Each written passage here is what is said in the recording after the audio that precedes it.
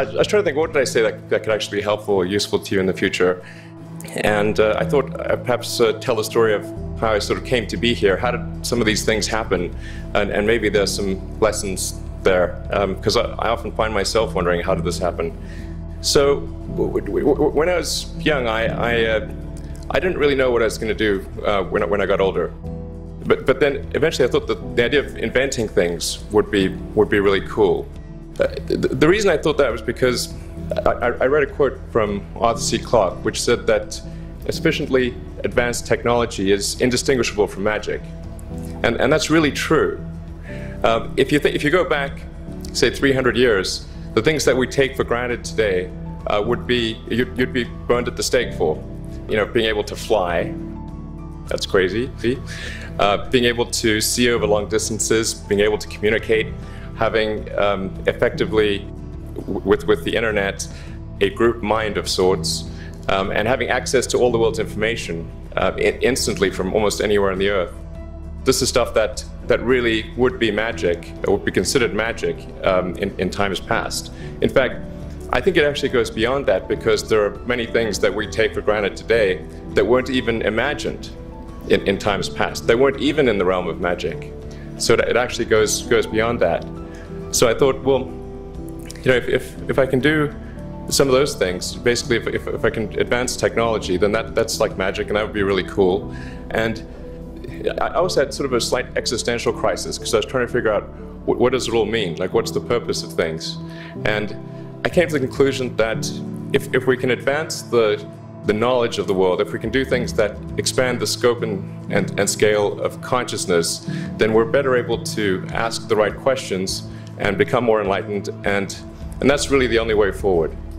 So I studied physics and business, because I figured in order to do a lot of these things, you need to know how the universe works, and you need to know how the economy works, and you also need to be able to bring a lot of people together to work with you to create something, because it's very difficult to do something as an individual if it's a significant technology. I originally came out to California to try to figure out how to improve the energy density of electric vehicles, basically to try to figure out if there was an advanced capacitor that could serve as an alternative to batteries. And that was in '95, and that's also when the internet started to happen. And I thought, well, I can either pursue this technology where success may not be one of the possible outcomes, which is always tricky, or participate in the internet and be part of it. So I decided to drop out. Did some internet stuff, one of which was PayPal. And I think maybe it's helpful to say one of the things that was important then in the creation of PayPal was kind of how it started, because the initial thought with PayPal was to create an agglomeration of financial services. So to have one place where all of your financial services needs would be seamlessly integrated and work smoothly. And then we had like a little feature which was to do email payments. And whenever we'd show the system off to someone, we'd show the hard part, which was the agglomeration of financial services, which was quite difficult to put together. Nobody was interested. Then we'd show people email payments, which was actually quite easy, and everybody was interested. So I think it's important to take feedback from your environment. You know, you want to be as closed loop as possible. So we focused on email payments and really try to make that work, and that's what really got things to take off. But if we hadn't responded to what people said, then we probably would not have been successful. So it's important to look for things like that and focus on them when you see them, and correct your prior assumptions. Going from PayPal, what are some of the other problems that are likely to most affect the future of humanity? It really wasn't from the perspective of what's the rank-ordered best way to make money, which is okay, but what I think is going to most affect the future of humanity. So I think the biggest terrestrial problem we've got is sustainable energy, but the production and consumption of energy in a sustainable manner. If we don't solve that this century, we're in deep trouble. And then the other one being the extension of life beyond Earth to make life multiplanetary. So that's the basis the latter is the basis for SpaceX, and the former is the basis for Tesla and Solar City. And when I started SpaceX, initially I thought that, well, there's no way one could possibly start a rocket company. I wasn't that crazy. But then I thought, well, what is a way to increase NASA's budget? That was actually my initial goal. So I thought, well, if we can do a low-cost mission to Mars, something called Mars Oasis, which would land seeds with seeds and dehydrated nutrient gel, and you hydrate them upon landing, and then you'd have this great sort of money shot of green plants on a red background. And the public tends to respond to precedents and superlatives, and this would be the first life on Mars, the furthest that life's ever traveled, as far as we know. And I thought, well, that would get people really excited, and therefore increase NASA's budget. So obviously the financial outcome from such a mission would probably be zero. So anything better than that was on the upside. So I actually went to Russia 3 times to look at buying a refurbished ICBM, because that was the best deal.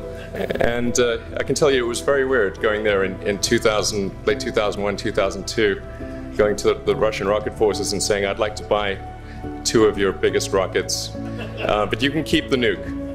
That's a lot more. That was 10 years ago, I guess, so they thought I was crazy. But I did have money, so that was okay. After making several trips to Russia, I came to the conclusion that actually my initial impression was wrong because my initial thought was, well, that there's not enough will to explore and expand beyond Earth and have a Mars base and that kind of thing. But I came to the conclusion that was wrong. In fact, there's plenty of will, particularly in the United States, because the United States is a nation of explorers, of people who came here from other parts of the world. I think the United States is really a distillation of the spirit of human exploration. But if people think it's impossible, then, or it's going to completely break the federal budget, then they're not going to do it.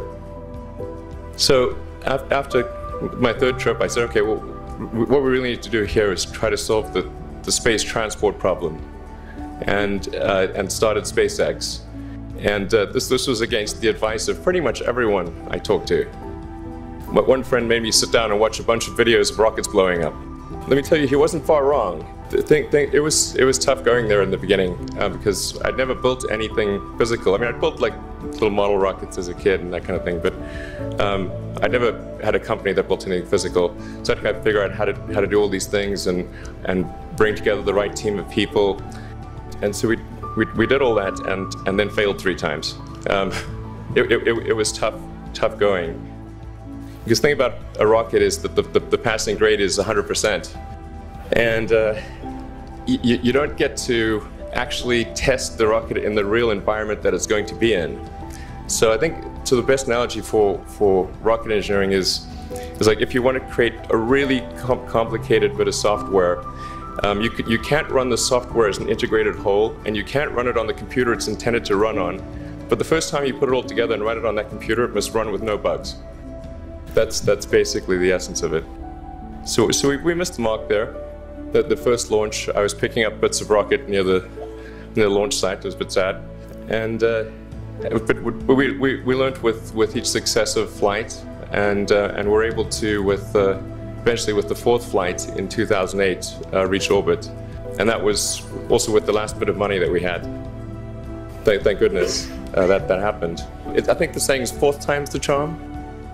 So we got the Falcon 1 to orbit, and then began to scale that up to the Falcon 9, which is about an order of magnitude more thrust. It's around 1 million pounds of thrust, and we managed to get that to orbit, and then developed a Dragon spacecraft, which recently was able to dock and return to Earth from the space station.